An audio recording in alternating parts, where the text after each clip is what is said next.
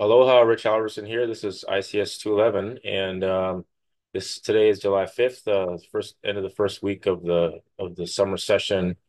So I'm just gonna check in with you, catch up catch up on some things. Let's see. I share my screen. This is this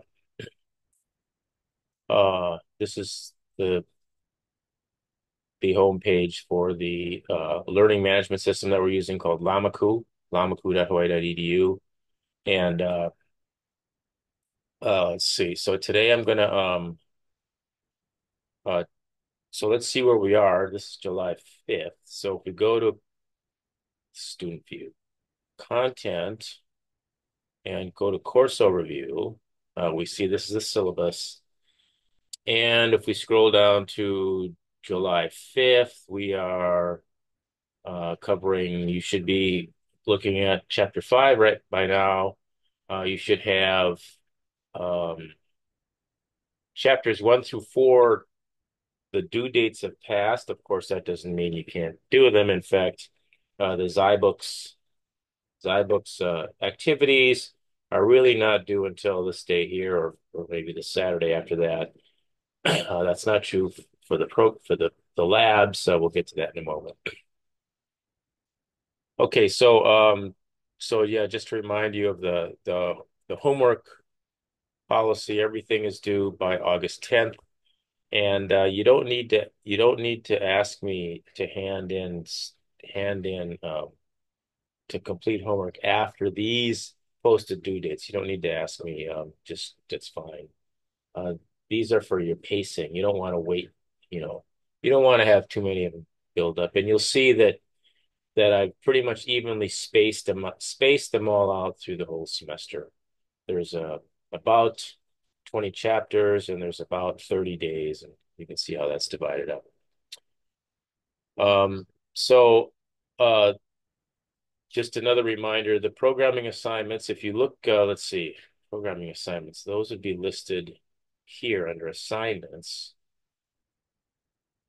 This is a 4 credit class, and there are 8 labs here. These are programs. They're, not simple programs. They're, simple enough, but and basically you just complete these, and all of these programs start in the textbook. If you go to chapter 20, the lab programs, uh, these are these are the programs. These are the start. This doing these will start you with the program, and then there's some enhancement or 1 or 2 enhancements that you add on to most of them, and then you make a video. See, this is rock, paper, scissors, for example, and here you complete lab 20-2, and then you enhance it by adding 2 more things that you can, play. And explains it here. And what you have to do is demonstrate your program running in a short video.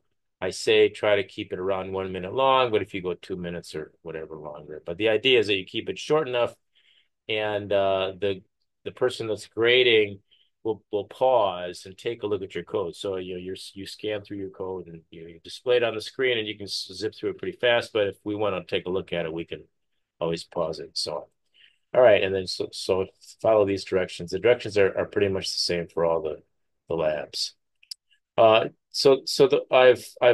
I've posted the grades. If you go to the grades section, you should be able to see your grades up to, for uh, the first 7 chapters. Participation activities don't count towards your grades, so they are not included here. But uh, chapters 1 through 20 challenge activities and labs do count.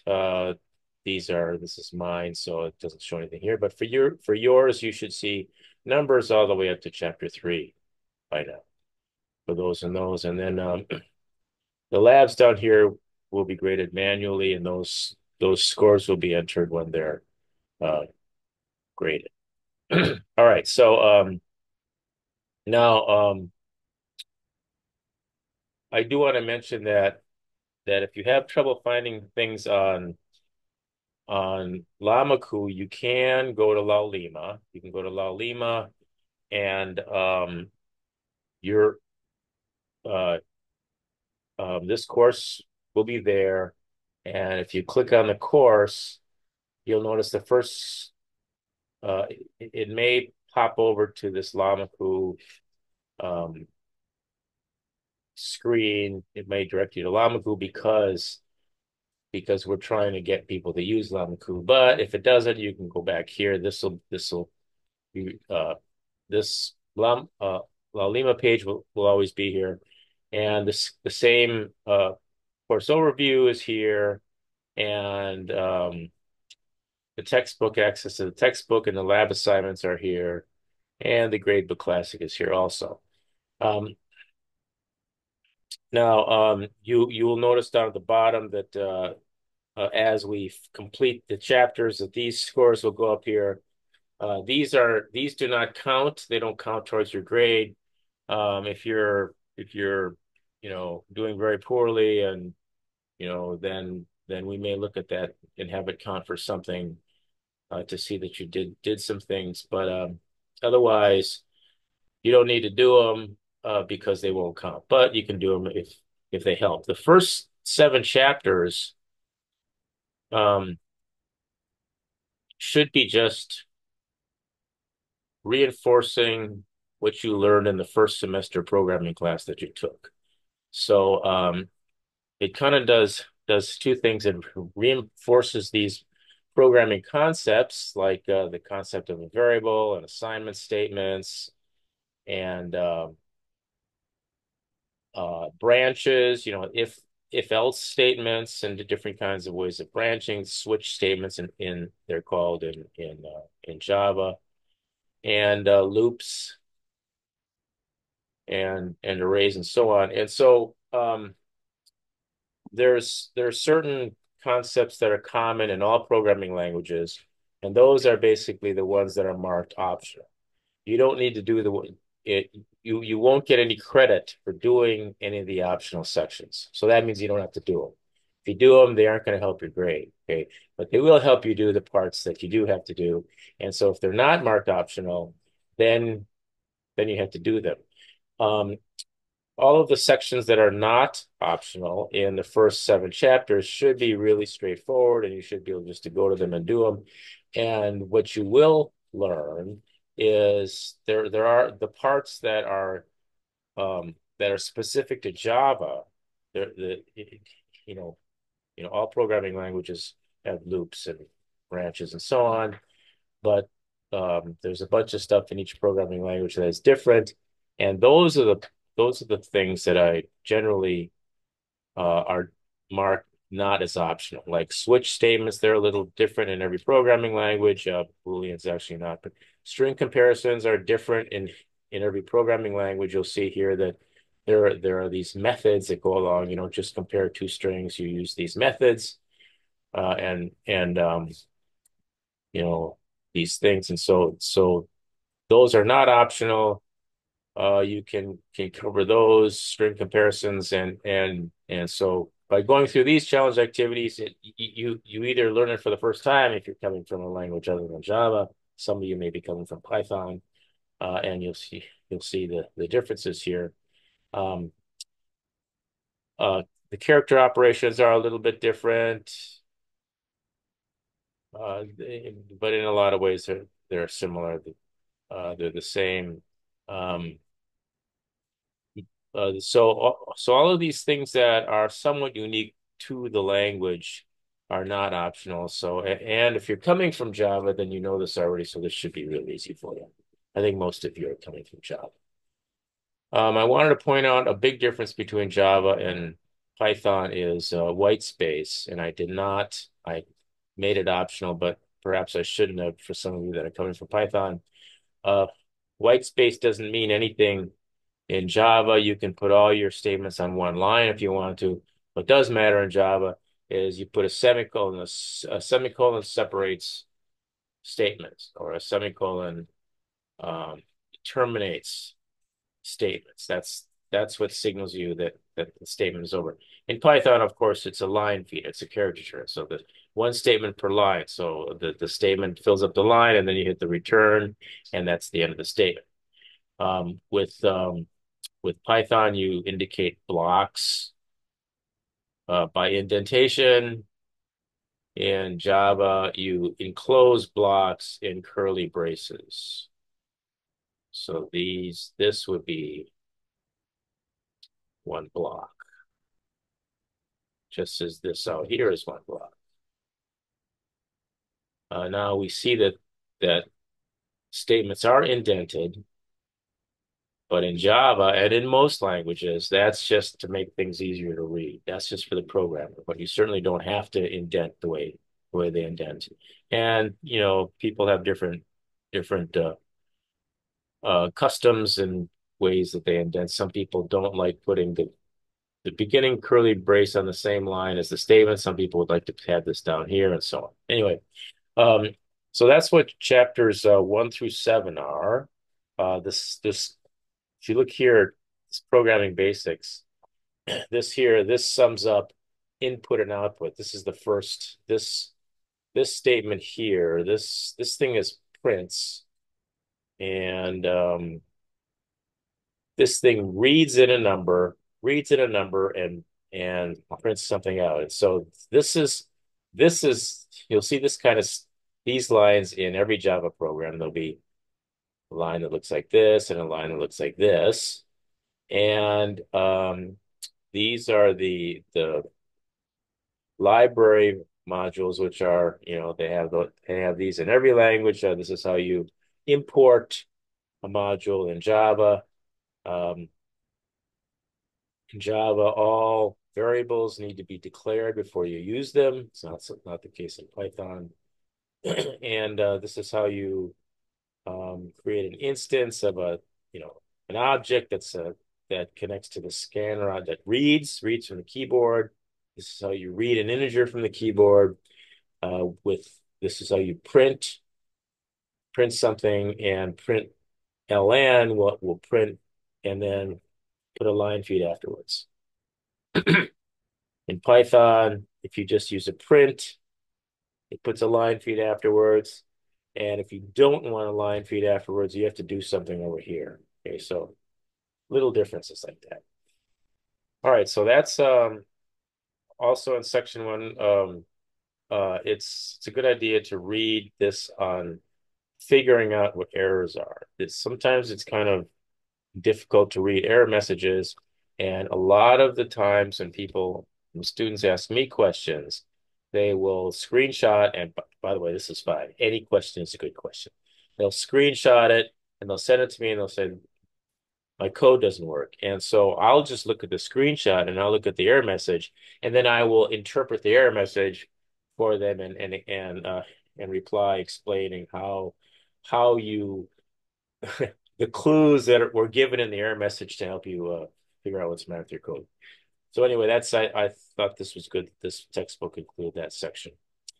And these labs are very simple. They just get you acclimated to the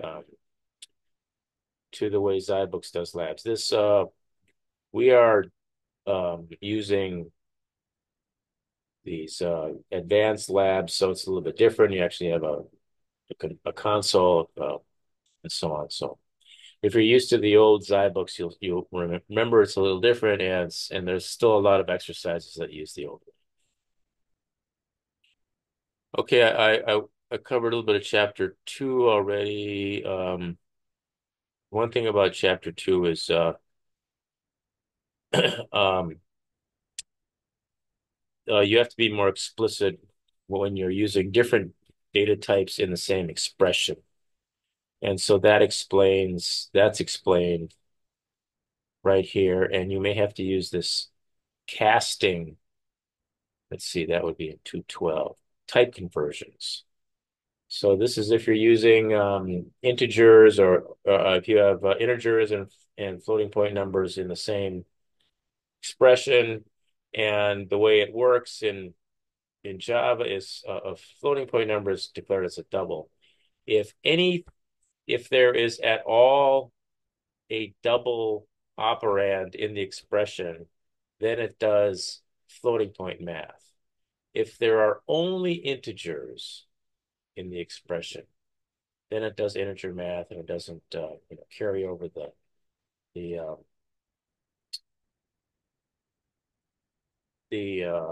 fractions to the right of the decimal point.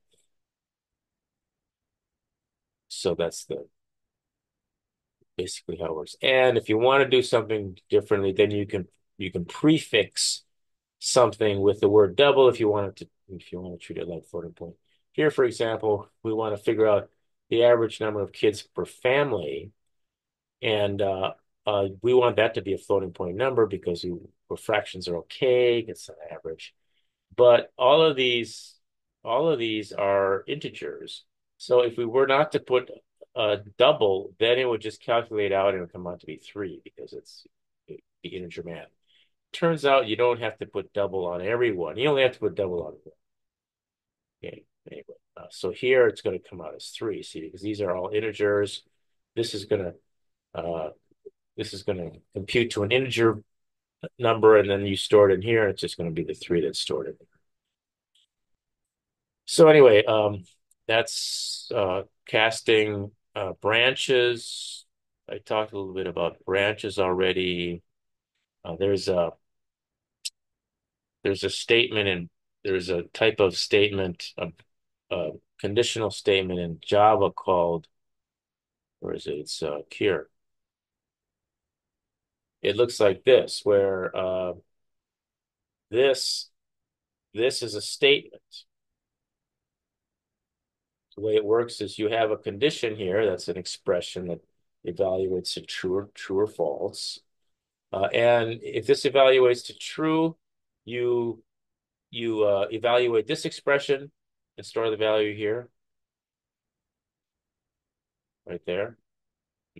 Or if the value is false, if this computes to false, then it evaluates this expression and stores it here. Okay, so that's the conditional expression there. They don't, that's not all languages have that. Looks like this. And so, you can go through this. If it's 50, if x is greater than 50, if x is greater than 50, then y is equal to 50. See, if x is greater than 50, y is equal to 50. Otherwise, y is equal to x. So if this is true, 50 gets stored into y. If this is false, then x gets stored into y. So if we check that answer, we see that's correct. All right. And then for chapter 4, floating point comparisons. You should never test if two double variables are equal because of floating point. When you're converting from binary to decimal, you may have repeating fractions in one of them, but not the other. So you should always, find the difference between the two within some margin of error. So here it talks about how that might be. Here it explains why, example of what can happen. And so they suggest you do something like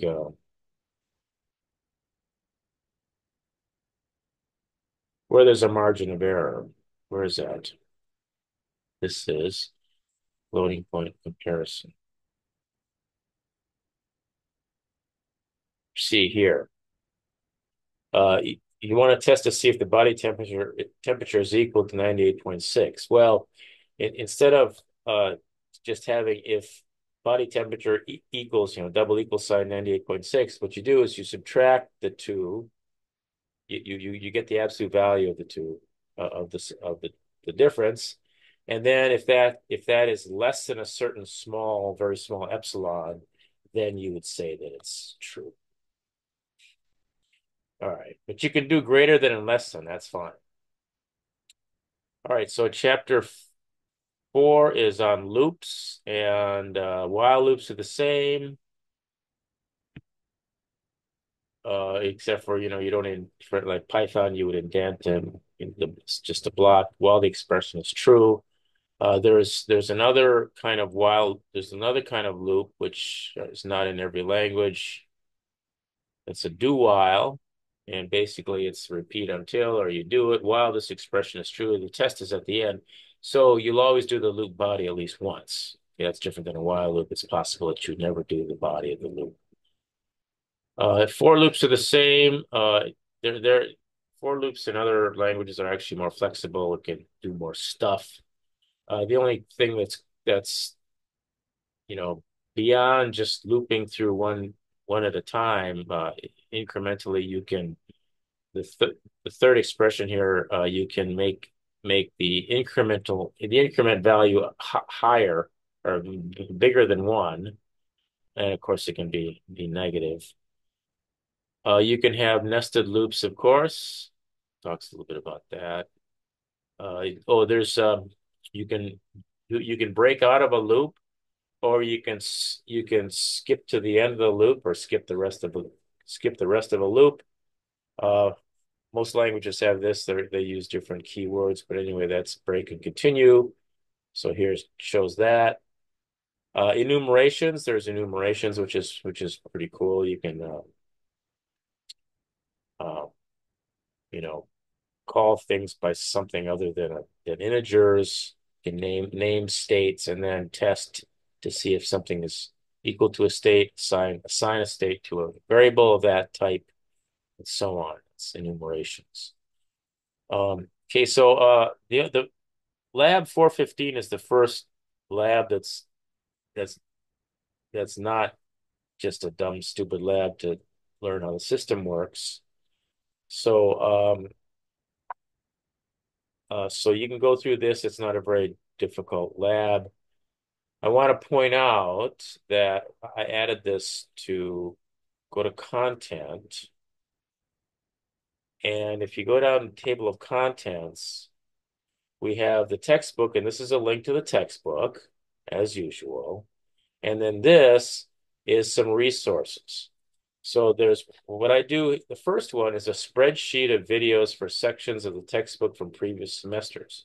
So you click here, and you have to have logged into to Google on UH, your UH Google account, and you can have access to this. And so, for example, so these are sections where I lecture or go over, I cover these things in YouTube videos. Okay, so from previous semesters. So for this one, there was this lab 415.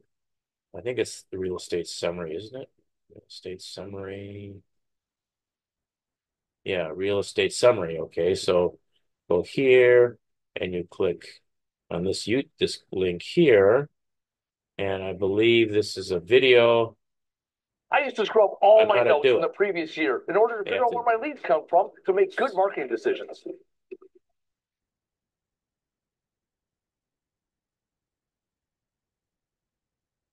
So this is this is pretty simple to write. So this is the previous one. This shows you how to do the code. Um, So that's there. That's pretty cool. And then here's the playlists for 2020, summer 2023 and summer 2022. I linked those here.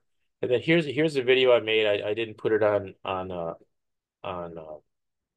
YouTube, but it shows you how you can just there's a lot of challenge activities where you're supposed to execute the code in your head or whatever with a pencil and paper, then you write down what's written. And of course, you can just open up something that executes Java and paste the code in there and run it. So that just gives you that. There's a lot of challenge activities that aren't that way, but this for those that are, if you want a shortcut and you want to get through this more quickly, get through the challenge, some of the challenge activities more quickly, you can use that hint. All right. And let me point out to you that if you go to La Lima, I might have pointed this out to you already, those the resources down here also have that spreadsheet, which is here. This is that video that talks about challenge activities, and then the two video playlists. All right. So I hope that answers some of your questions. If you have any more questions, just email me. I'm going to make these videos more with a greater frequency in the future. It took a while for us to get everything working in La Lima. I mean in Lamaku, and we still haven't come up. The as far as the late policy goes, you for the for the programming assignments, the labs, try to get them in by the due dates. Those have to be graded manually. As long as you hand them in before the last week of class. Now this doesn't for the last two assignments or do the last week of class, but for the first five assignments, as long as you hand them in before the last week of class, we aren't going to discount any points. You want to hand them in on time because then when they're graded, if you did something wrong, you get it back and you'll be able to correct it. And then you want to hand it in before the last week of class. And so the last week of class will be grading all the old stuff without penalty. No, grading all the old stuff. If you hand it in after during the last week of class, there'll probably be some small penalty. I'm not sure if it's going to be points yet, but you might have to do a little more to get the same number of points. And then of course if you hand it in the weekend, these are labs now. These are the lab assignments that have to be graded manually. I'm gonna let the TA be off duty after that. I'm gonna be grading the ones that come in really late at the end. I'll be probably the one that's grading those, and so I might discount a little bit more for those too. So try not to let that happen. Anyway, so hope this helps. Thanks for watching.